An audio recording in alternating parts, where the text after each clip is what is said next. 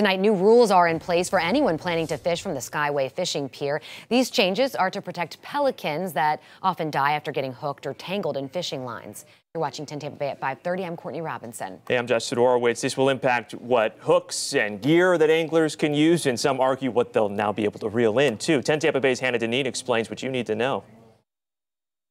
Starting October 1st, there will be new rules here at the world's longest fishing pier, Tampa Bay's Skyway. Annual education will be required of anglers. Hook and line gear with more than one hook will be prohibited from November 15th through March 15th. And the use of more than 2 fishing lines at once will be prohibited year-round. Hours ago, FWC leaders voted to pass these changes. There's 3 ayes, it passes.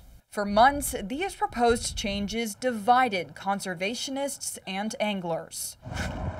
It said that true compromise means both parties leave dissatisfied, and that seems to apply here. A little disappointed with FWC. Mike Gaby goes by Grouper Mike on the pier. He believes the rules are based on bad data and plans to fight them. They haven't wanted to hear the angler's side since the get-go. This sets up for a challenge as well as a class action lawsuit. As for the pelican advocates, they say these rules don't go far enough. We're satisfied with the gear restrictions, no multi-hook gear, but we wish it was at least 6 months instead of just 4 months. Violating these new rules will result in a second-degree misdemeanor, but FWC says officers will first take an educational approach, as they always do with new regulations.